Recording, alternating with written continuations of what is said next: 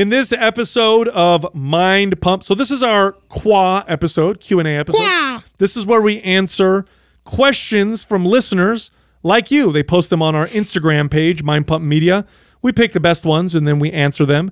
But we also talk about current events, our lives, and just have a lot of fun. That's in the introductory portion of this episode. So here's what we did in this awesome episode. We started out by talking about the movie Good Boys. It's now out for rental on Amazon. Absolutely hilarious.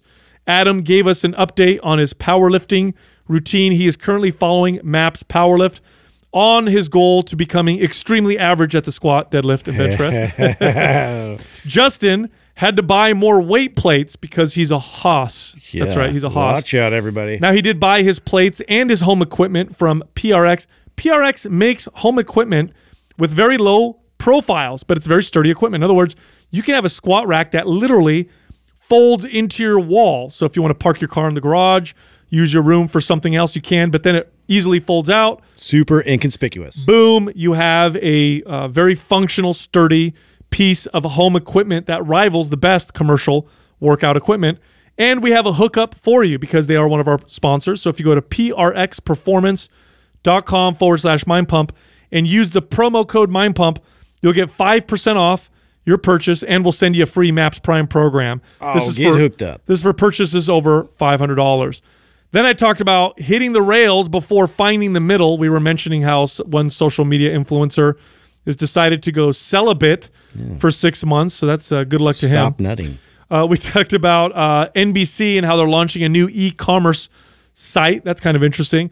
I talked about studies on sauna use, which is kind of fascinating. Boosts endurance in one study up to 32%. By the way, regular sauna use, growth hormone levels explode, has a beneficial effect on your hormones, and may actually speed up the muscle building process. Now, one of our favorite sauna producers is Clearlight. They make Clearlight infrared saunas. These are made by, these are jacuzzi infrared saunas made by Clearlight. And we have a promotion for you. If you go to infraredsauna.com/mindpump, you'll get up to $600 off if you mention Mind Pump. Make sure you tell them you heard about them through Mind Pump for that discount. Then we talked about the haunted house that gives people $20,000. We talked about this on a previous episode. Well, we have more details for you. Apparently, it's a torture chamber. Yeah, it's like 8 hours of torture. It's called McCamey Manor, I think. Then we talked about how Airbnb is tightening up the reins. Apparently, there's some crazy stuff that happened over the holiday season with Halloween. Oh, people. Then I talked about a cancer study that tells us, it reminds us actually why cancer sucks ass so much. Then we got into the question portion of this episode. This is where we answer questions. First question, is there a difference between training with bands or cables? Like, what are the benefits between each of them and how different are they? Next question, what are the best weighted exercise for building abs? You may be wondering why you would want to add weight to exercise for abs. That way they show more. You build them like any other muscle. By the way, we have a guide on training your abs. Go to mindpumpfree.com and check that out. Next question. This person wants to know why bodybuilders seem to have a worse relationship to food than other athletes. We had a great discussion there. And the final question, have we ever dealt with being super disciplined but also maintaining a healthy social life and personal relationships? Like, what's the balance there? Also, this month, brand new promotion, MAPS Performance, 50% off. Now, MAPS Performance is our workout program based entirely around physical, functional, athletic performance. So in this workout, you're going to train different ranges of motion and different planes of motion, meaning you can go side to side, front to back, twisting. You'll get more explosive, faster, stronger. This is a huge calorie burning workout because there's an athletic component, so great for fat loss, and it's excellent for mobility. This is the only program we have with structured mobility sessions. These are sessions to improve your ability to move, improve your ranges of motion, all of which contribute to better muscle gain and more fat loss, and of course, better movement patterns. Again, it's 50% off. Here's how you get the discount.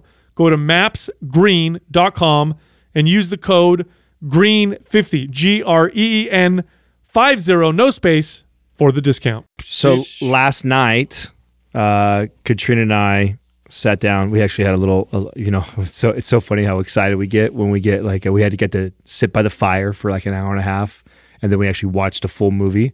Like, I can't remember the last time that we strung, 3 hours uninterrupted. Yeah, uninterrupted. Wow. Like we've got him now going down to bed, like with the time change, right? So we pushed the clock back. Well, we didn't, change his time. We just said, okay, Take advantage. Yeah, took advantage of the setting back. Like, he's going now. Now we're getting him ready at 6 o'clock for bed, and he's in bed by like 6:30.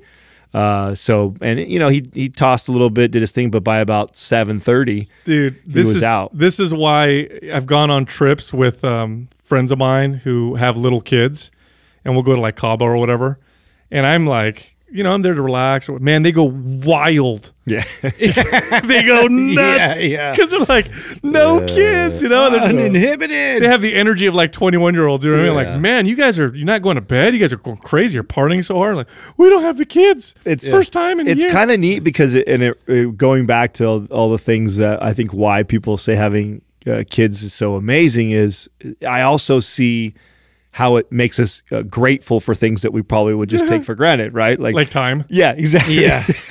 I can think right now. Yeah. Sitting by a fire for 2 hours, then transitioning to watch a movie, just her and I, becomes like, wow, that was such an amazing night we had.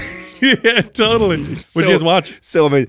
Good Boys. Oh. We finally watched. I was so pumped. I clicked on my Apple and it popped up, and I told her, I was like, oh shit, this is the movie that Sal was talking about in the theater that was just so hilarious. Tell me it wasn't hilarious. It was great. Dude, it was really fun. It was so I got well made. serious FOMO. Oh man, it depicts what being a 12-year-old boy, I mean, it really is like, where you're not yet cool, like you don't know shit yet, but you think you do. You're putting up a front that you do. Yeah, like you'll say things to your buddies, and so there's a couple scenes in the movie where they'll say something like, yeah, I don't remember what they were talking about, but they were talking about sex. They don't know what the hell. Yeah. Obviously, don't know what they're talking about, but they think they do. Yeah, yeah. He's like, yeah, and you make, and then when you make her coom, and the guy's like, coom. Yeah. He's like, don't you think isn't it cum? And he goes, no, I'm pretty sure it's coom. Yeah. Because they have no idea what. No, they did a really good. In fact, they did such a good job that as you're watching that, you probably can't help but take a trip down memory lane. Exactly what happened. Right, and remember like being a kid with your buddies and acting cool and acting like you know everything. Oh, I can't wait to see, because that actually, I mean, it's really like relevant right now. Like my oldest, he's just old enough to where like he'll hear terms, and so he actually brought that up. Like he brought sex up, and like in the middle of like a movie, he's like, "What, are they gonna have sex?" No, he didn't. And I was like, and Courtney and I were kind of laughing it off, and we're like, "What? Like, what do you know about that?" And he's like, "I don't know. It has something to do with love." And I'm like, yeah, okay, That's all right, yeah, let's keep that. Yeah, that's all you need to know. I remember that, man. 12, 13, right around 12, 13, you're just cussing way more than you normally would, just because you're just like, I can now. Yeah. I think I'm tough. Talking about crazy shit, and you don't know what the hell you're talking about. You're still a little kid. Just throwing it out there, Yeah, it's the funniest thing, dude. I heard that. Adam, I was asking you, you posted on your story some of your workout again, and update on your, because you're what, week 2 now in the MAPS Powerlift? Yeah, no, I'm on week 2 right now, and actually, and this is good. It's great you're bringing this up, because I've been asked, a bunch of people are like, oh, where are your calories and how are you eating? And I'm not tracking right now. I'm not tracking. I'm not really paying attention. I'm kind of intuitively eating. But here's an example, and I think I've talked about this on the show many times, on why there's so much value in tracking and kind of figuring out where you're at.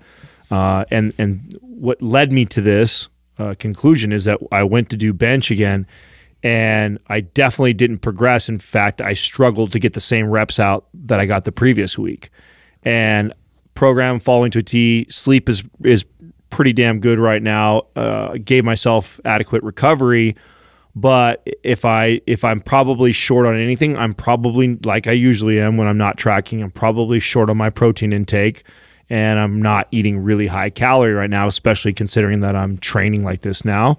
And so that's just an indicator for me that I need to dive into my nutrition a little bit and address that. And so this week, setting a goal for myself to get my calories up, make sure I hit my protein intake, so I can see where I'm at. I didn't regress because the way the program's written, it's scaling up every week. So, I had an additional set, but, I was looking forward to benching yesterday, hoping that I would feel like strength gains. And I didn't feel that. I felt like that I struggled. In fact, one of the sets I came a rep short of what the previous week. And I'm sure this happens to a lot of people in their program. And normally I look to things like, what was my sleep like the day before? What has my stress levels been? And then also nutritionally, what's been going on? Calories play a huge role in strength gains. Yeah. A huge role. And now you can go on a cut and train for strength, but here's what'll happen. You'll maybe not gain strength depending on where you're at. If you're advanced, you're probably not going to gain strength. If you're a beginner, you might still gain some strength. But what it'll do is prevent the muscle loss or at least mitigate the metabolic slowdown that happens with a cut. So it's like I'm cutting. One of the drawbacks of cutting is my metabolism will slow down to try to adapt. And one of the ways your metabolism adapts is by paring muscle down. So this is not shocking. Most people have experienced this, but when you cut your calories, you tend to get weaker in your workouts. So training for strength tends to mitigate that. So if you're relatively advanced or intermediate and you're training for strength, but your calories aren't up to par, if you maintain your strength, you're doing a good job. But if you want to gain strength, you got to bump calories. Yeah. You absolutely have to. And this is where powerlifters in the past have gotten a bad rap because they just pile they overdo it. Well, I mean, because they know this, they see the strength gains. I mean, even sometimes you can even get stronger with crappy workout programming just by eating way more calories. I mean, you're going to gain some body fat too. Right. And so this is where the stereotype of the fat, power lifter or whatever comes from. All mass is good mass. Yeah. So, but no, calories play a massive. I noticed this for myself very clearly, and I mean, I'm sure you did. You too. I pieced this together a long time ago, working out. It's like, oh, if I just eat more, I'll get stronger. Totally. And if I don't eat enough, I'm not going to get weaker. It's my favorite mentality, though. I'm going to be honest. Just eating more and then like lifting heavier. Oh, it just makes me happy inside. Like later on the reveal, not so great. You got to kind of figure that one out. But I was going through. I just started myself, so did you start it? I just started and was going through bench days and then just got into squatting again and trying to grease the groove. And I was stacking my plates in downstairs in my room, and I got up. I have like 300 pounds, so I was like kind of trying to test myself again. I haven't really tried to test myself squat wise, and so it's like it's there. It's there. Like I had a good day. I felt like strong and I felt energetic, and now I'm like, dude, I need some more weights, man. I need to get more plates down there. I need to start loading it up again. You're getting that strong, huh? No, it's not that it's getting that strong. I didn't have that much. I was kind of coasting. You know what I mean? It was that mentality of like, let's manage it. Let's keep the maintenance up. Let's keep what I got. But I really haven't pressed in a long time. And I know I'm capable of a lot more. It's just I haven't had the passion in that direction. Now, when you originally ordered your PRx, did you order a kit or did you build everything indivially? Yeah, I know they have kits. I ordered a kit, and I actually did. I bought a couple from a local Play It Again Sports. I bought a few weight plates in addition to what they offered. But yeah, I just went back on there and ordered more of their specific bumper plates that they offer for that. So I got some more 45s, and then Courtney wanted more 10s and 25s. Actually, a 35. So I did a whole host of new weights to kind of throw down there. How much could you max out your bar on with the plates that you have now? Not the ones you're ordering. Are you able to go up to 500 pounds? I almost I think I probably need to get a longer, bigger bar. I don't know if that's a Texas bar or That's all right. You can't deadlift that anyways. Exactly. Well, yeah. We'll see about that. You'll bench press it. Yeah. So that's the thing. We all have our lifts, right? Yeah. That's what I need work, dude. I'm not gonna. I gotta talk shit because I don't have a lift, bro. I'm just average at all of them. What are you talking about? I don't have a lift. My bench is coming back, man. I'm excited about that though, and even what's Mark Bell's slingshot? just in terms of like the days where my joints are really speaking to me quite a bit, and like just having that is like getting more reps in. I'm like, thanks, man. What are they saying to you? Hey, I'm old. Like, oh, ooh, huh? Ah. Yeah. Stuff like that. Yeah. Adam, if you were a superhero, would you be like Hawkeye? Like you're just kind of a little bit good at everything. Yes. You don't have anything cool. You know? Like, that's kind of where I'm at, man. I'm pretty. I'm decent at everything. I'm not great at anything. Ideally, that's where you want to be anyway. Yeah, I guess. You know, I think for me, I never had a body type that probably was great. Maybe deadlifting is probably my strength. Come on, dude.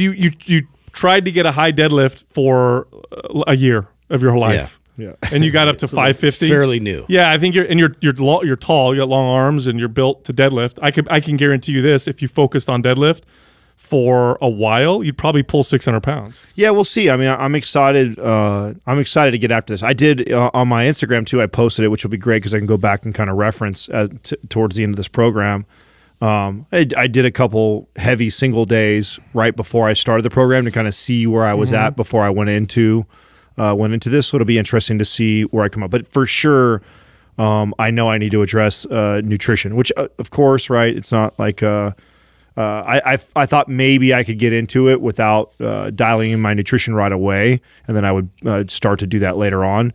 But after the first week of feeling that way, I'm like, oh, okay, I got to put some more effort. It's important. It's not as important as getting shredded. Like when you nutrition for getting shredded is like you have to like every minor detail, but it's still important to get stronger. Yeah, for me, it's and what I'll do just so the audience knows how I would do that, because I don't feel like I feel like tracking like crazy, but I'll track my protein and pretty much calories. Like I'll make sure I'm getting adequate protein and getting enough calories. You shoot for like 200 grams of protein or more? Yeah, right around 200. That's normally good for me. Even 180 is okay. I'm just I definitely can fall way less. Yeah. You know, it's really, especially when we're like, you know, right now when I'm not trying to track or focus, I'm intuitively eating. A lot of times I won't eat breakfast. I won't eat till noon or 1. Noon or 1, I get a good meal, maybe at Luna or something. What's that got? 40 grams, maybe 50 grams of protein in it. And then I train, and then I come home later in the evening and I eat 1 or 2 more times. And imagine even if like 100 to 130 grams of protein. Yeah, so I can easily fall on which is adequate to keep you where you're at. Yeah, healthy, but not to push you. Yeah, not if I'm trying to gain. Yeah, especially this program too. I mean, it's definitely a good amount of volume per muscle group. Yeah, I've been sore. You know, way sore on after all my workouts. So I definitely now. Are you going to add like the fractionals, like the little 2.5s too, and like really get like to the little detail of it? Well, when he gets, because at this far into the program, there's no percentages, right? Right now, you're just lifting. Not yet. Yeah, not yet. But once I get to the percentage, because I've never done that, right? I've always just I feel like this today, and I lift that, and I also. If I put a weight on the bar, and even if I say I'm going to lift 8, but I put too much weight, I might do 5. Like that's how. Where this, I'm going to be very calculated about it. You want to follow it exactly. Yeah, that was my plan, and so I was like trying to get. I don't even have 2.5s. You know, like I never like had that mentality towards it, but I want to try it out. No, me too. You saw like my deadlift. That's why you see me at the end. I shake my head because I'm kind of pissed, because that was supposed to be. I wanted 10. But I was supposed to do at least 8 reps right there, and it was my grip that gave. Oh, I couldn't get 8 because I was losing the bar. Did you have your alternate grip? No, I had double over. Oh yeah, dude, you got to alternate grip. No, well, I'm trying to do it double over and build that way without any straps or anything. At least while I'm working in the high rep range. Maybe when I get down to down to like 5s and singles and stuff like that, maybe I'll do. So what'd you pull with your double overhand grip? 360 something for 7. Yeah, well, that's pretty damn good for your grip. Yeah, no, it's already getting no hook grip. No, yeah, that's pretty damn good, dude. Yeah. It's getting there. I mean, I want to be pulling over 400 like that with double over for sure, without having to go to. I'm jealous because I can't start yet. My QL, I tweaked it. Like last week. Remember I told you guys? Yeah. I was working out and I tweaked it a little bit and. I'm still not feeling great, so I'm just. In fact, this morning I woke up late because I went to change my my alarm clock, and I must have, or my clock because of the time change, and I fucked up and didn't set my alarm. So this morning I woke up like 35 minutes later than I normally would, and I had to work out this morning. So, and I remember this happening when I was a trainer, so it doesn't really piss me off like it used to. Because back in the day, if I knew my workout was being cut short, I was just angry. Like, oh, everything's ruined. But years ago, as a trainer, I remember this happened to me once, and then I realized the value of it. I'm sure this happened to you before, where you're like, you think you have an hour to work out after you're finished with your client. Yeah. You finished with your client, you look at your schedule or whatever, and you're like, oh shit, I gotta be here. I have 30 minutes. Damn it. I don't have an hour. So what I did is I would just take my hour workout and do it all in 30 minutes, and I would rest for 25 to 30 seconds in between sets.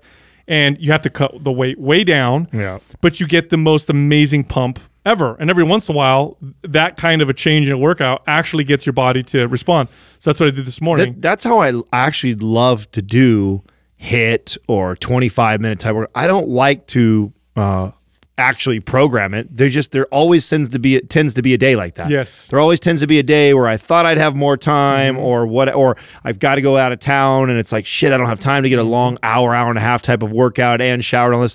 I got 25, 30 minutes. Like, what a perfect time and because you don't do that consistently, it always throws your body. So this morning's workout, I did an hour workout in just under 35 minutes. I had supersets. I went a lot lighter. My rest periods were shorter. Amazing pump, amazing workout. And it always reminds me of the value of novelty. You know what I mean? Just changing things. I did a post over the weekend on what's the best rep range. And, and this just goes to show the value of experience. Because if you're just knowledgeable about the studies that are out there on rep ranges, the clear answer would be 8 to 12 reps. Clear answer. 8 to 12 reps is the best rep range. Yeah. That's what studies show. But experience tells me it's what you're not doing. It's that all the rep ranges build muscle, especially if it's the rep range you're not training in. So what's the best rest period for building muscle and strength? Probably around 1 to 2 minutes, maybe even 3 minutes. But I know that because typically I rest about 1.5 to 2 minutes, the fact that this morning I was able to only rest 25 or 30 minutes, that sent 30 seconds. Yeah, or 30 seconds. It sent a phenomenal muscle building signal because of the novelty. And you're not going to find studies on that, unfortunately, because the studies are never long. Anyway, speaking of Instagram, this morning I had probably 10 people share with me I'm not going to call this person out, but a fitness or health influencer's post recently. And I think it's because this person's post was kind of counter to their message, what they've always said before. So what the post was, and I'm not going to call this person out because I actually think they're doing something good for themselves, or at least the direction they're moving is good for them. But it was that they are going to not have sex anymore for like 6 months. I saw that. So they're going to be abstinent for 6 months. And this is a person that typically talks about how much sex they have and how great it is, and a lot of stuff revolves around that. Open relationship. Yeah, and people were sharing it with me. Like, I think they anticipated I'd go on there and make fun of this person, but you know what it reminds me of? It reminds me of the journey that people have with nutrition or with exercise. Like, how many times have you worked with a client who comes to you and is like, that's it, I can't handle it anymore. This weekend I ate like crazy, I drank like crazy. That's it. No sugar, no alcohol, and I'm going to stay away from those things at least for the next 6 months, or I'm avoiding them for a year or whatever. Yeah. How many times have you heard that happen? And then as we all know, that's just another form of dysfunction. It's another way of you're just going one extreme to the other, but it's kind of like bouncing off the rails before you start to find the middle, or it turns into more pathology, which is restrict binge. You're like, I'm not, I am. I'm not, I am. Right. But I was thinking about fasting and what fasting did for me, for food. When I chose to try fasting, it wasn't because I was sick and tired of eating terrible food or being fat or anything like that. It was because I read studies that showed that there may be benefits, there may be health benefits. I wanted to experiment with it. Up until this point, I had eaten 6 to 8 meals a day. And when I fasted, I actually learned a lot from it. Abstinence in that case taught me quite a bit. Like, I realized how I wasn't controlled and chained to food, or at least it didn't have the control and power over me like it did before. So this person maybe might experience that. They may go 6 months without sex and realize. Timing wise, this is all the no nut November sort of a movement that we're seeing everywhere. Yeah, what's that? What is that all about? I don't know. So it's no nut November. Yeah, who came up with this? So a bunch of guys not looking at porn, not having sex, not masturbating, all that kind of stuff. It's all November. Like Yeah. this is the lame month. You know what I think that comes from? I think that's a little bit of a self-regulation that has happened Sure. online because of the accessibility of pornography. Yeah. That's what I think. I mean, I'm all for it, like, but it's just funny because it's like we need like a designated month for like all these things. We can't just like implement it into our own lives like on our own and not like be a part of like everybody in this group mentality thing. Yeah. Well, you know how people are. Yeah. They need like a structure and a thing sometimes to get to do it at first. And that stuff just doesn't work on me at all. No. Like, oh, everybody's doing it? Oh, fuck you guys. Yeah. Like, I'm kicking up my hyperdrive. Yeah.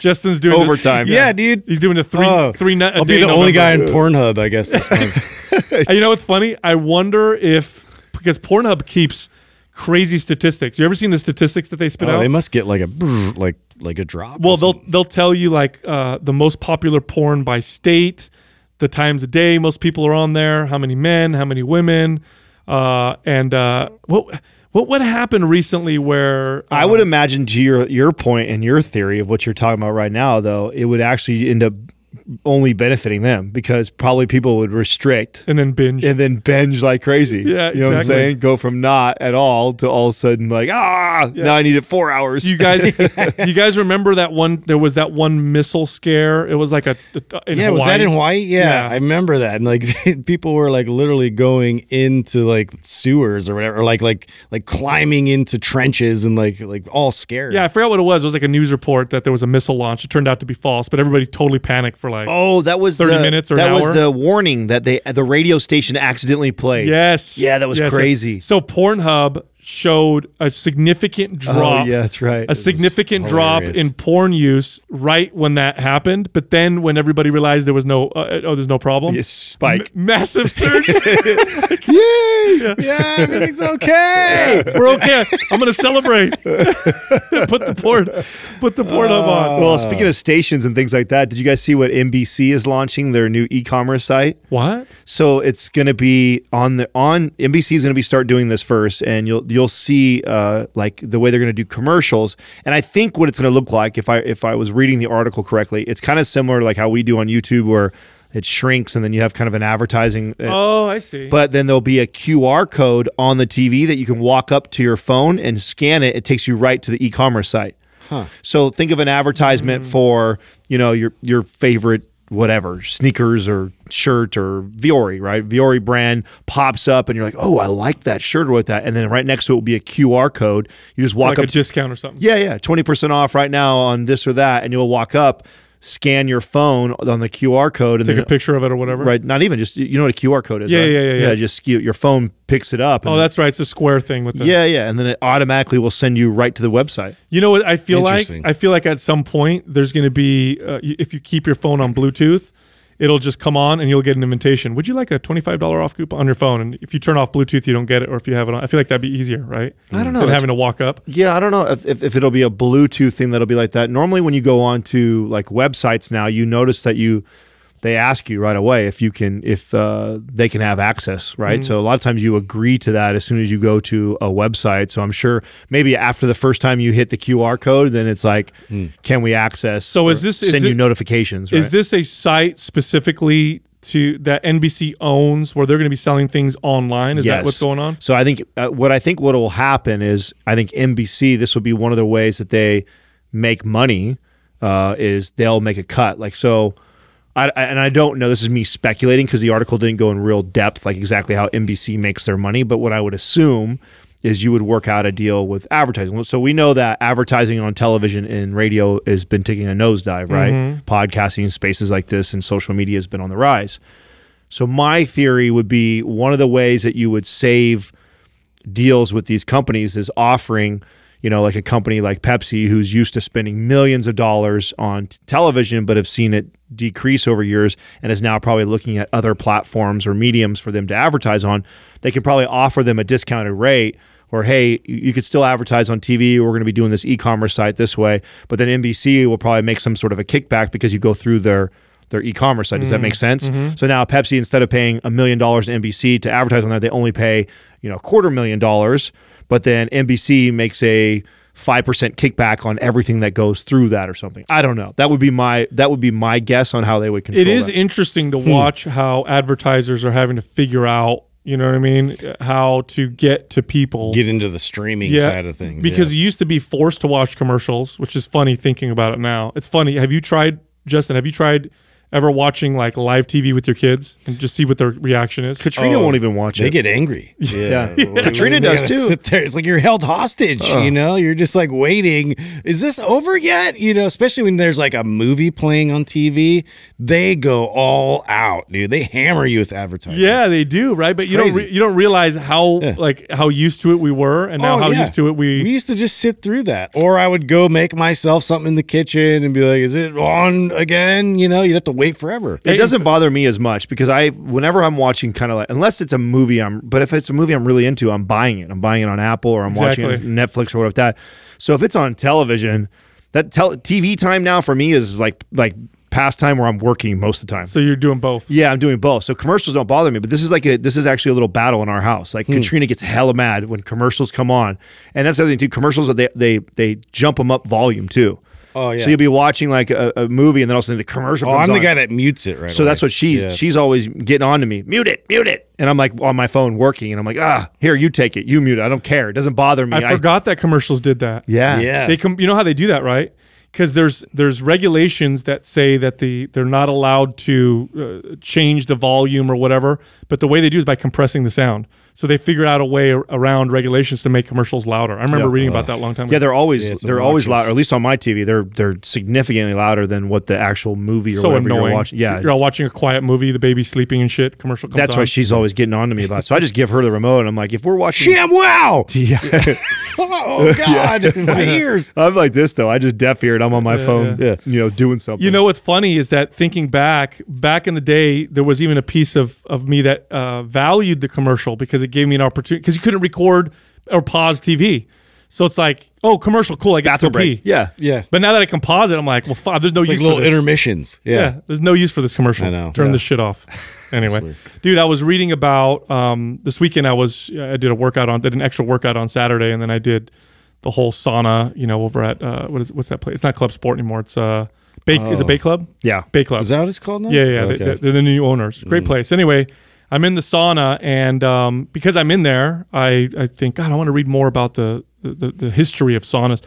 I didn't realize this, but sauna use, the heating up a room and sitting in that room to benefit from the heat, that dates back over 1,000 years in Europe, and in other parts of the world, there's evidence that it goes back even further. And it's funny, anytime you find something that's shared by people in cultures that didn't communicate with each other, like if you see, for example, fasting, you find that in every major religion. You'll find it in Asian cultures. You'll find it in European cultures. You'll find, it's practiced everywhere. That means that there's some truth to it. Same thing with sauna use. Romans, isn't there like Russian bathhouses and all these types of? And it's a part of culture. Like the Mayans were doing it forever too. Like in the, what do they call them? They call them like hot tents or whatever, where they progressively heat it up over time. Yeah. Katrina's gone and done it. They go every time they go to Mexico. They go down. Yeah, what is that called, Doug? That's called. I forget what it's called. Sweat lodge. There you go. Yeah, that's what they call them now, right? So anyway, obviously there's value to this, and we now have studies that support the value of training your body through heat, because it gets your body, it causes changes in the body, the adaptations that you get from the changes or from the stress, or where you gain the benefit. So I was reading a study that was done on athletes, because now we have some studies done on athletes. Like, what are the actual benefits of sauna use on athletic performance? There was a study in the Journal of Science and Medicine and Sport. They took distance runners and they had them use saunas for 3 weeks total. And there was a total of 12 half-hour sauna sessions in that 3-week period. So it's not a ton of sauna use. It's just 4 times a week. Yeah, 4 times a week, 30 minutes each. Their time to exhaustion, in other words, their endurance, boosted 32%. Wow. Wow, that's substantial. That's not a little bit. Yeah. That's a massive boost in stamina and endurance. Now, I noticed this myself when I use the sauna regularly. And think about this. When you're exercising to exhaustion, when you're pushing yourself that hard, It's usually the heat that's the big indicator, right? Heat plays a role. Yeah, your whole body starts to kind of shut down and be fatigued and be like down-regulate. When I use the sauna regularly, I can squat more reps. I don't need to rest as much, but the end of my workout is way stronger than it is if I don't use a sauna. And that study right there kind of shows. Now that's yeah, go ahead. And that's just benefits from a regular sauna. Then you throw in the fact of like what I love, and you were at Bay this weekend. I was in here this weekend using our clear light, because that thing, you get the infrared on top of that. So you get the benefits, the heat benefits you're talking about, but then you also get the benefits from the infrared because it has near and far infrared in there. So, I mean, it's a double whammy. I love it. It's been one of my and it's easy for me. Obviously, we have it in our studio, so it makes it a lot easier. But it's like one of my favorite things to do post workout. Dude, it is okay. Think of it this way. Okay, think of your body's ability to acclimate to cold or hot. Because by the way, there's also benefits, and studies support this quite conclusively, to also getting your body used to cold. But think of your body's ability to acclimate to heat or cold as a muscle. So imagine if you have this muscle that is responsible for your body's ability to acclimate to temperature changes. Now think about the way you live, okay? You're in air-conditioned or heated home, air-conditioned or heated car, air-conditioned or heated office. So it's literally like being extremely sedentary for this muscle. And what happens when you're sedentary? Imagine if you barely ever move your legs, what happens to the muscles of those legs? They get really, really weak. They lose their ability to do what they're supposed to do. And that comes along with poor health. So I think the health benefits that come from heat and cold therapy are, part of it is the benefits because you're stressing your body, but part of it is because we're so damn weak in that area. Right. You just become more resilient to all these forces against. And I look at that as like a Wim Hof or somebody that goes to that extreme of being more tolerant, can function like normally in Arctic temperatures. Yep. And that's it seems like a superpower, but really that's just a training that led into that. Dude, it's so funny. So years ago, I owned part of a gym down in Palm Desert, which is next to Palm Springs. Desert. It's hot as shit in the summer. 120 degrees it would hit. Super, super hot, right? So I had a gym down there, super hot all the time. It took me a little while to get used to it, but then I kind of got used to it. Came up to San Jose to visit my family, and everybody was complaining about how hot it was. And it was 89 or 90 up here. And I remember going outside and being like, oh, it's pleasant. What are you talking about? Yeah, totally used to it. Totally used to it. Then I think about, I had a client who moved here from Minnesota, and I started training her. And I remember she showed up to her. It was literally 48 degrees or 50 degrees outside here in California. She wore like shorts. She had shorts on and this really thin kind of long sleeve shirt. And I'm like, aren't you freezing?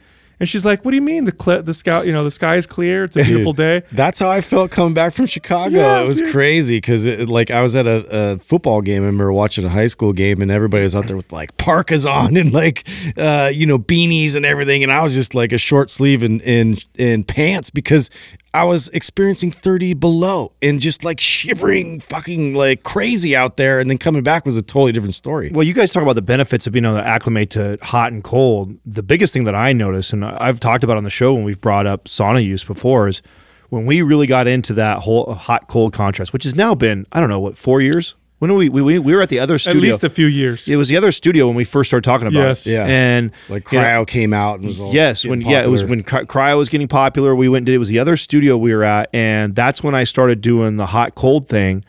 And boy, I have since then, it's just been something that I keep it in my routine. I don't ever go longer than a month without doing the hot cold contrast.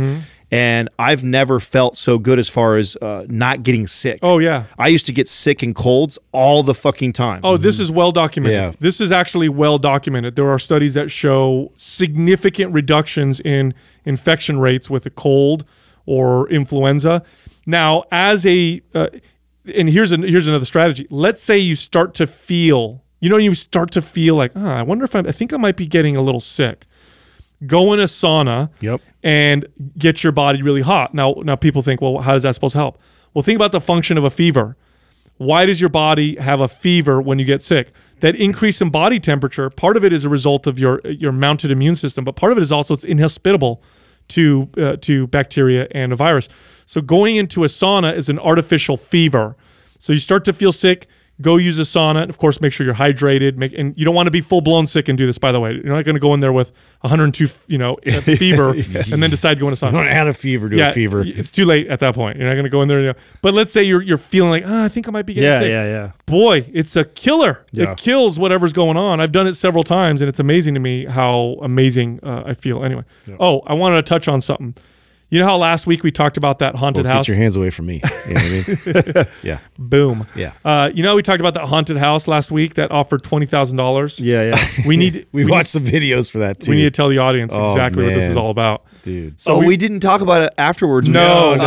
What it all entails, like stupid. Makes sense now. Yeah, it's not even like a real haunted house to me. It is literally people that are seeking out like. It's BDSM or whatever. No, what are they called? You're a masochist, right? Yeah, Totally. masochist. Yeah, the people that are into that just want to be totally tortured. That's what it is. It's a 10-hour, 8 or 10-hour torture sesh process. So I read more details. $20,000 if you make it through. Every time you don't, you say pass on a whatever they call it. They call it a stunt, but it's basically a type of torture. They fine you $500. So out of the $20,000. Oh, I see. Right. If you don't make it all the way through, you don't get the $20,000 either.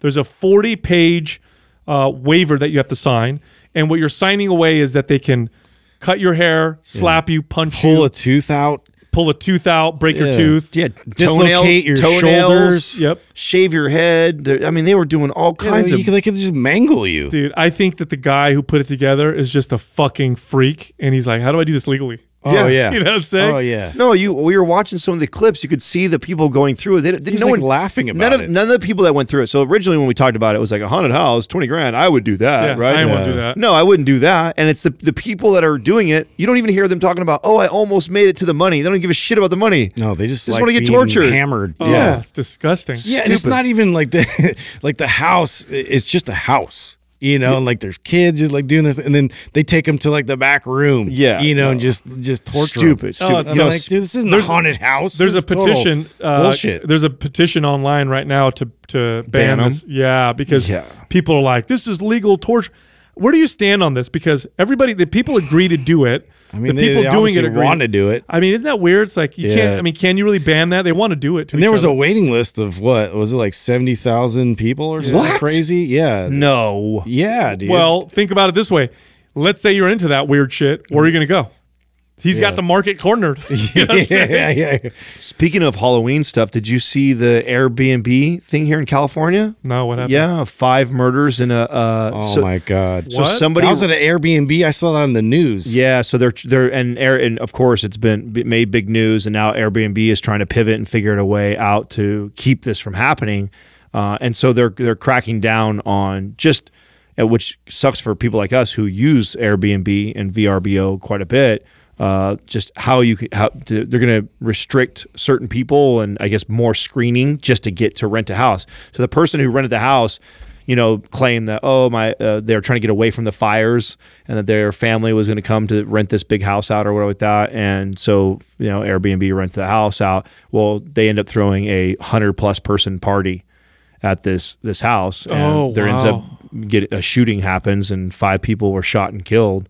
At this Airbnb property. You imagine having a property, putting on an Airbnb, and some fucker rents your house and throws a party with 100 people? Yeah.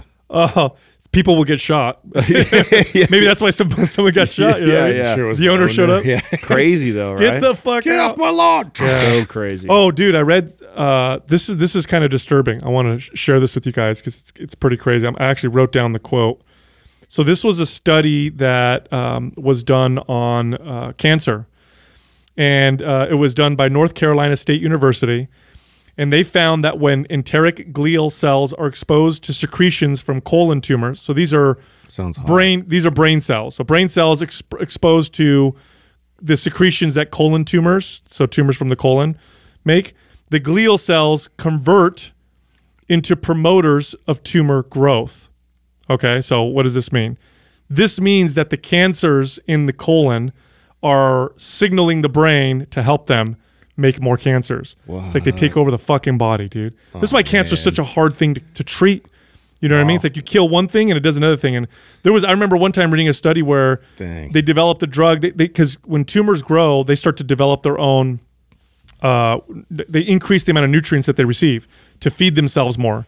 So it's like they'll make more blood vessels and whatever to continue to feed their rapid growth. So I remember reading the study where they came out with a medicine that blocked the new formation of blood cells and stuff like that to see these blood vessels. Like, there we go, we'll cut them off. Well, the fucking tumors figured out a way around it and created their own other bastards. Yeah, dude, isn't that crazy? Wow, such a complex problem, cancer. You know, just goes to highlight that. Yikes. All right, first question is from Ben Vana. Is there a difference between training with bands or cables? Oh yeah, there's a big difference. The benefits of training with the resistance band. So here's the thing. The benefits of training with any form of resistance is typically the unique aspect of that form of resistance that you don't find with other types of resistance. Well, so you're manipulating the strength curve. Yes. So bands, what are bands unique for? Why are bands different? Bands, the further you stretch them out, the harder it gets. The harder they pull. So how is that? So it's very different than a cable. A cable. But we have to explain that real quick. So in what I said about manipulating the strength curve, what that means is most exercises are easier at the end of the rep, right? So towards the end, where a band flips that on its head. As you get further towards the end of the rep, the band's being stretched out completely, and so then it now makes the exercise more challenging at the end of the rep, more so than it would be if you didn't have a band. Yeah, so think of it this way. If let's say you're doing a barbell squat, it's going to be hardest at the bottom of the squat. It's easiest when you're almost at the very top, right? Like if I gave you a bunch of weight to squat and you just went down 3 inches, wouldn't be a problem. Try to sit down with that weight and come up, and you're probably not going to make it up. So by attaching bands to the bar, the bottom of the squat is still kind of easy because the band hasn't stretched that much. But as you go up, the band stretches and it gets more and more difficult, applying more resistance when you're stronger. And this, adding bands to weights was an absolute breakthrough for powerlifters and strength athletes. And that was West Side Barbell, right? They were the first ones to really implement this, but Soviet athletes were the ones to. You know how Soviet athletes messed with variable resistance at first? It was with the little thing that looks the hooks, and then it dumps when you drop it down. Yeah. I remember. I think I watched a documentary on that, and they talked about that. I saw, Ben Pollock was using those the other day. I hadn't seen anybody else use those before. I'd never seen anyone else, and they have the hooks, and it was common with bench or squat. And it's designed that when you hit the bottom, it unhooks so you can come out. So you lower 500 pounds, but you only squat up 400. Right. Because that lowering part, you're strong. Yeah, I like for deadlifts, they have that flexible bar. So that way when you're pulling from the ground, you're starting to like rip like each plate off one by one. Oh, and so, yeah, it kind of like builds up the resistance as you get higher up in your lockout. It is a lot harder to deadlift with a super stiff bar. I remember first time doing that, and I realized why. I'm like, why is this so much harder? Yeah. It's because you're lifting all the weight right away. All at once. Rather than moving up an inch or whatever. Yeah, it's pretty ingenious. Without the whole. No, it's bands are an exceptional tool, and I didn't use bands until the way later in my training. I never used bands. I used to think bands were a complete waste of time when I was working out. Like bands, that's for people who don't have access to weights. Like that's stupid. Why are you going to work out with bands? Well, it didn't. That's for jazzercisers. What I didn't understand. That's why I wanted to clarify that for those that are listening. Is I didn't understand how it was manipulating the strength curve and why that's important. Because unless you're doing that, you can't really match. You can't tell. Yeah, you just can't. But cables are consistent all the way through. Right. So the resistance that you get with a cable at the bottom of the exercise and the top of the exercise, it's consistent. It's matching the strength curve all the way through.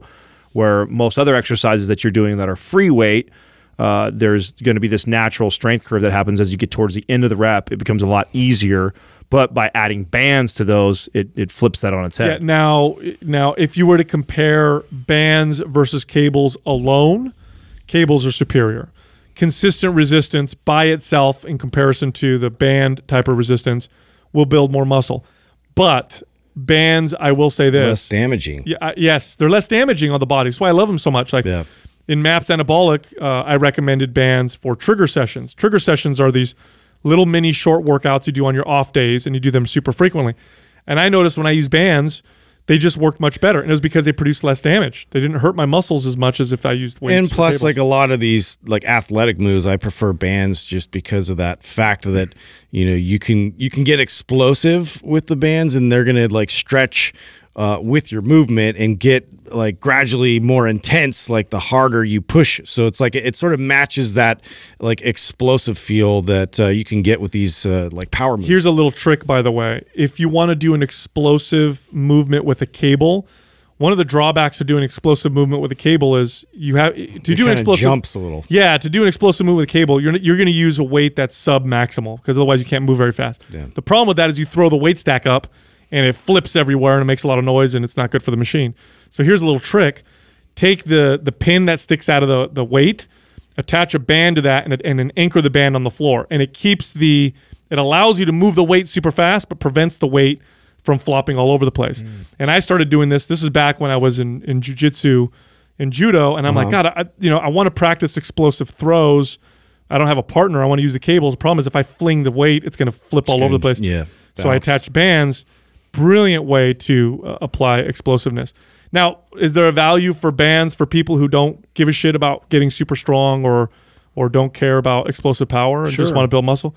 Totally. In fact, now Great for rehab too. You're starting to see bodybuilders now use bands. I don't think they know how to use them, properly or whatever. But I'll tell you what, if you use bands in your training and you're relatively advanced, you're going to build more muscle. It's one of my favorite things that I add to my training arsenal. Next question is from Ella Beasley. What are the best weighted exercises for building abs? We have a guide on training your abs, and we talk a lot about weighted exercises and how best to build abs that show. So this is it's a free guide, doesn't cost anything. It's at mindpumpfree.com. We'll make sure that we link it. But in terms of this question here, okay, why would anybody first off want to build their abs? This is something that I learned later on, again, in my training career. I was one of those people that I had to get to 7 or 8% body fat to have a six-pack. I don't store body fat on my arms or my legs. They're almost always lean. But if I do, it's right on my abs. And I was not one of those guys that at 10% had a six-pack. I had to get lower than that. And even then, when I was relaxed, I was always envious of those guys that had abs, or girls that had abs that you could see when they were relaxed. You know what I mean? They're just walking around with their shirt off, and you could see their abs stick out a little bit. And I was like, man, I wish I had that. And I couldn't figure it out. I was doing high rep exercises and twists and all these crunches, and it just wasn't working. Then I realized, why don't I build them? Like if they get a little bigger, they'll stick out more. So that's what I did. I started doing weighted exercises for my abs, and they stuck out more to the point now where I have a visible six-pack around 10 or 11%. So I don't need to get quite as lean to have those abs show. Now the question is, what are the best weighted exercises? By far, one of my favorite is a good old-fashioned decline sit-up. Just do a decline sit-up, curl your way up real slow, and you'll feel those abs build, and it's because the reps are really low. So now to that, I think it's important to talk about the importance of first making sure that you have good mechanics with abs. Oh, yeah. Because in fact, I got tagged on the guys over at Squat University did a post, and I think the post said something along the lines that crunches were a waste of time, and for most people are either hurting themselves or not doing it correctly. And somebody was like, send it right away. Of course, I get tagged or that stuff sent to me. And I said, well, I haven't read the post. I don't know what he exactly is talking about, but I could make a case for why crunches can be worthless for some people. Some people, in fact, when I think about my average client, I would have to say that more than half of them did not do crunches correctly. Most of them were so hip flexor dominant that they were using more of their hip flexors to crunch up or sit up in an exercise. And so if you have really poor mechanics or you struggle with feeling ab exercises in your abs, and then you go and load it, you're gonna hurt your back. Yeah, you're gonna end up hurt. And that's what the statement was that crunches hurt more people's backs than I think than they help people build abs or something along those lines.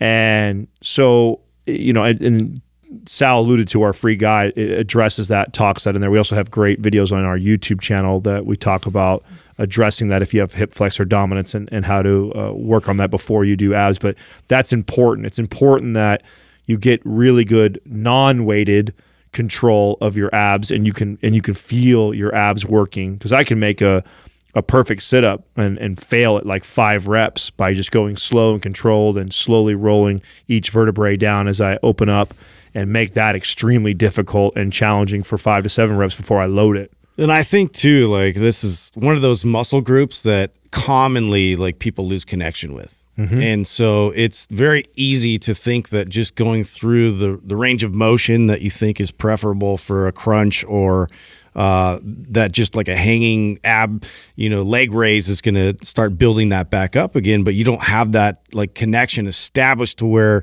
you're actually directing the work to the abs. And so to establish that again is paramount before adding load. Much like any other muscle or anything else that you're probably more familiar with, like in a curl. If I'm not feeling my bicep get involved, you're probably going to try and stop and figure that out. So, yeah. So here's the problem, though. People do feel their abs, but they're not working their abs. Their abs are as a stabilizer, but not working them through a full range of motion.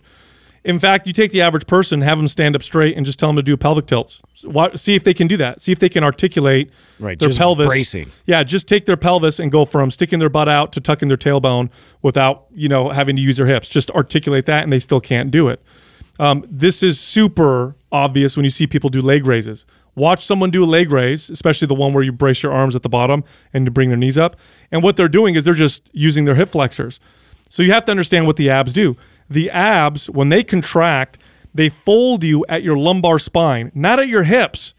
And that's the thing. The average person watches a person fold. They look very similar if you don't know what you're looking for. That's right. They just see someone fold forward and they say, oh, that's an ab. You can fold forward at the hips and not fold forward at the lumbar. So it's really about working through that lumbar, getting the lumbar spine to flex and then extend. That's what the abs do, not at the hips. Yeah. So once you figure that out, then you can start to add resistance. In fact, most people just doing that will give them all the resistance they need. Oh yeah, I mean, even myself. I openly admit that I probably neglect my ab training more than anything else. We've talked about this before, and so I know when I kick it back up, I mean, my abs are so weak that doing 5 to 7 like perfect sit-ups is so much load. Sure. Just me rolling up the spine and slowly sitting up, I mean, that'll blast my abs within 5 to 7 reps. So, it doesn't take much when you do it correctly. Now, if you're somebody who's been training your abs and you've got great control of it and you can do, 15, 20 perfect sit-ups, no problem, then okay, well then, loading it, I think, is totally fine and encouraged and a good idea, because a lot of people don't do that. And I would agree with Sal with what exercise I would start with. Next question is from More Jojo. Why is the compete and cheat mentality with food so common among bodybuilding athletes? Do you think athletes in other sports have a better relationship with food than bodybuilders? Okay, so great question. Also not fair. Okay, so I'll explain why, okay? If we're going to compare bodybuilders to any other space in terms of, food relationships, you can't compare bodybuilders to athletes. Bodybuilders are judged on how they look, not how they perform.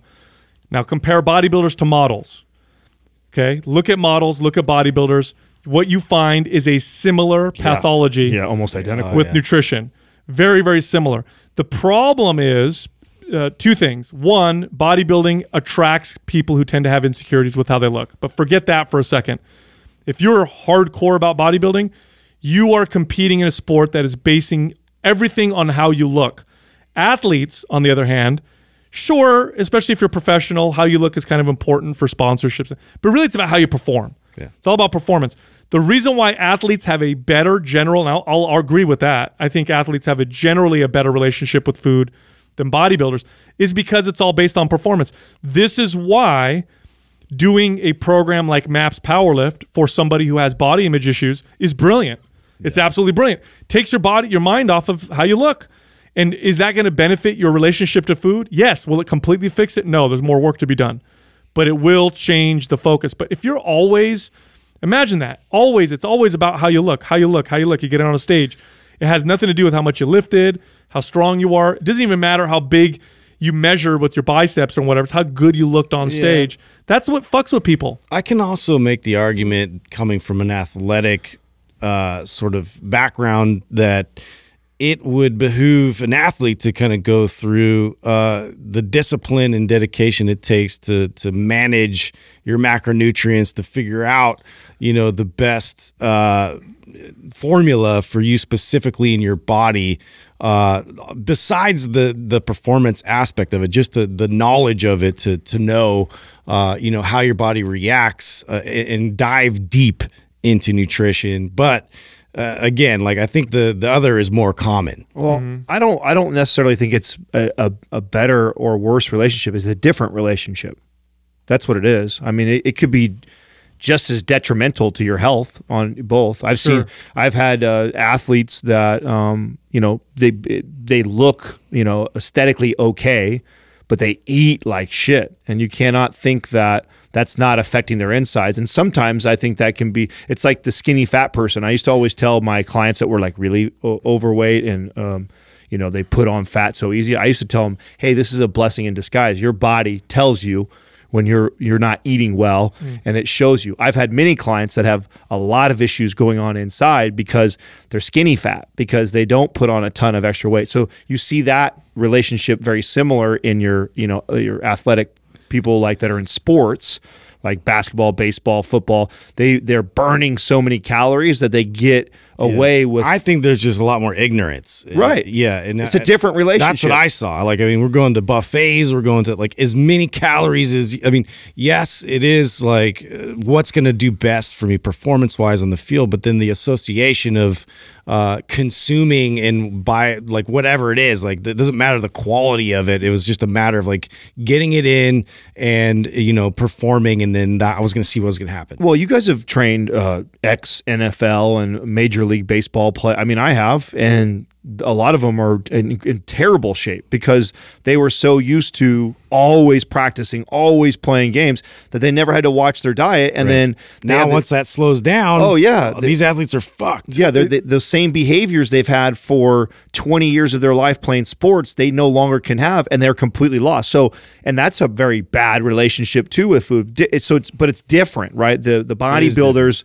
I would rank it. I mean, you can definitely rank it in terms of what's probably a worse place to be versus, where it's easier. But you're right. I mean, when you're in season versus off season for performance for athletes, that can definitely happen. It's worse. So, if I were to rank these, I would say this. The worst is basing your diet on how you look, which would be bodybuilders, models, that kind of stuff. The second one would be weight, how much you weigh. So if you look at the sports where athletes tend to have the biggest disparities between when they're competing and when they're not. Look at the sports that have a weight class: boxers, wrestlers, MMA fighters. Those guys, way different. I can make a case to challenge that, though. I can make a case to challenge that and say the opposite is true. Because at least the bodybuilders, although they're driven by insecurities, the way they look, and they have a poor relationship because of those reasons, at least they've learned the tools on how to control their body weight up and down and what's a good amount of calories. They definitely are more informed. Right. They're for sure. They're way more informed. That's for sure. Because I've had professional athletes that looked amazing when they were professional athletes, but now that they're 40, don't know how many calories. Yeah, they don't know what a fucking protein is, a carb is. They don't know they didn't know what anything was because they didn't have to worry about any of that. All they cared about was playing their sport. And so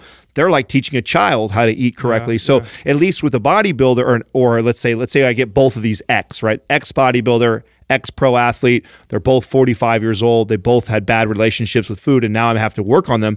It's just a different thing I'm working on. With the bodybuilder, they understand when I tell them macros and all that sort of that, it computes very well with them, but then I have to get them to detach from this insecure thing that they were driven by for so many years, where the athlete, they may not have some sort of an attachment to the way they look. They don't give a shit about that, but they're clueless on how to eat correctly. Oh, so they have no idea on ex-athletes have no idea on proper portions. Right.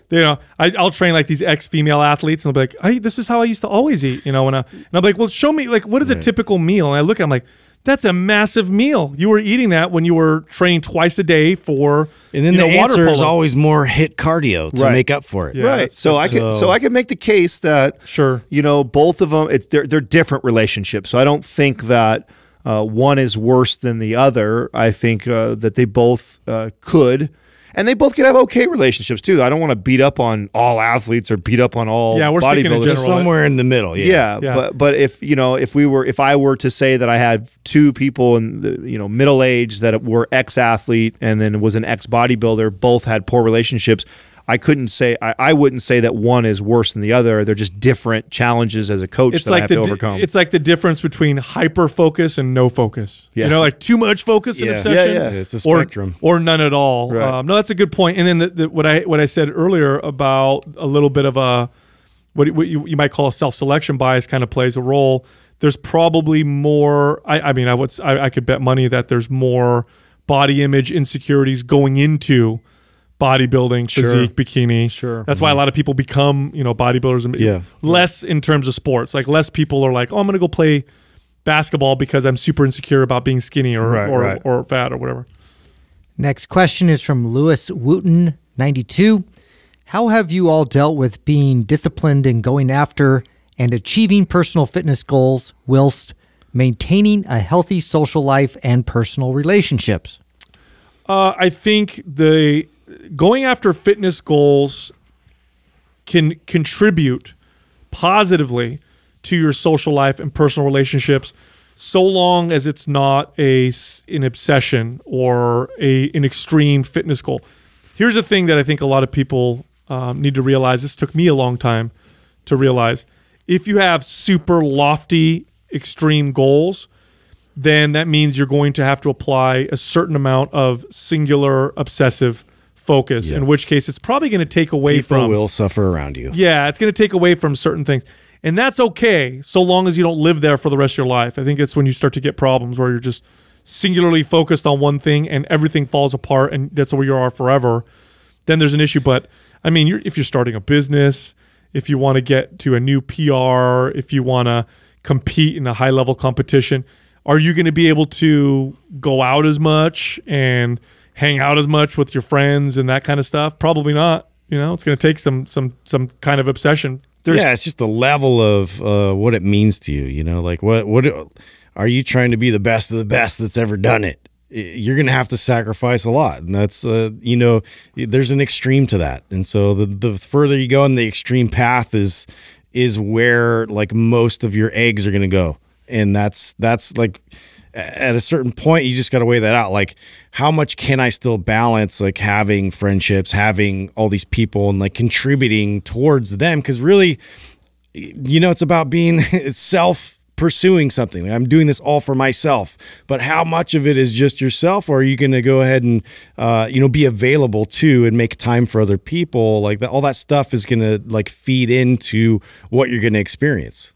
It's an interesting thought for me because I obviously went through this when I competed. It's by far the most selfish thing that I've ever done in my entire life, and it wasn't a singular selfish thing. It was over the course of 3 years, like 3 years of being dedicated to this crazy goal, right? Like to go from being way out of shape to all the way the professional level competing on the stage was a journey. Like that's not going to be any, I went pretty fast too. Like that was a shortcut for most people. So and in that time I remember especially Catrina's family, because her family they celebrate a lot, and the way they do that is food and drink, and that was like a very regular thing that would happen. And I got a lot of grief and a lot of shit from her family and my friends, and I got teased. And I didn't let it bother me because I was so focused on my goal, and I had a vision. Like I knew what I was doing. Like I knew I had a plan on this wasn't going to be forever. That I set a serious goal for myself. I knew what comes with serious goals like that is sacrifice, and I was sacrificing some of these social events and things that we're going to do.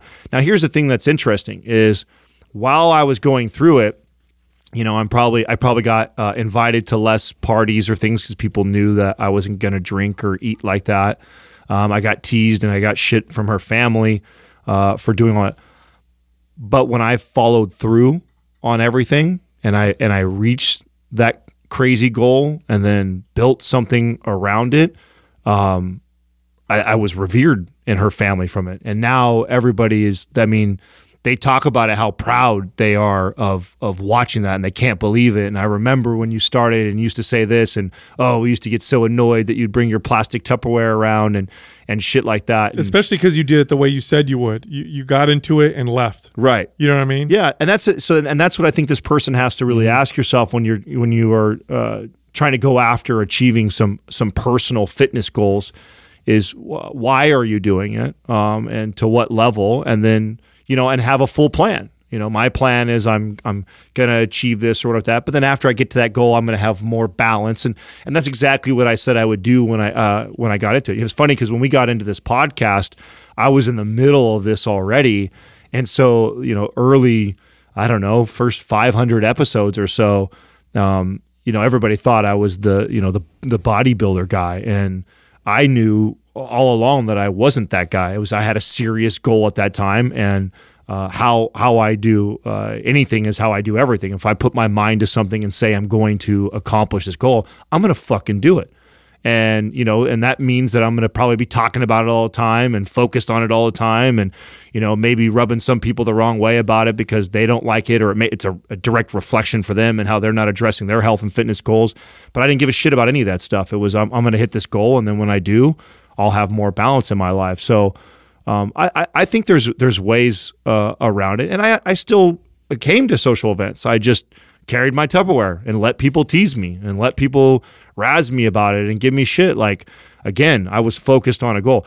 Where you don't want to be is the person that speaks out this goal or says you're going to do all this shit, and you're wishy-washy and you're back and forth, because at the end of the day, I think that's where you'll lose respect from your peers and others, is when you say you're going to do something and then you don't follow through. Either one, don't fucking talk about it, just do it. Or if you're going to talk about it and say you have these serious goals, then execute. And even the people that are teasing you while you're going through it or giving you a hard time, they'll come around. They'll respect you. They'll respect you at the end of it. Yeah, I also think people get into trouble with this when they don't realize the reason why they're so disciplined and focused. Is it because you're trying to fill an insecurity that can never be filled? You know, let's say, you know, using Adam's example, let's say he went into this because he was insecure about his body. Right. He'd still be doing it. Right. It would never end, because that can never be cured by reaching new bodybuilding, you know, goals or whatever. That's such a good point. The goal was specifically to get a pro card, leverage that through social media, business. It was actually one of the more important things that helped boost Mind Pump early on. It was the only social audience that we had. I had zero social media anything. Justin had very little. Doug definitely had zero.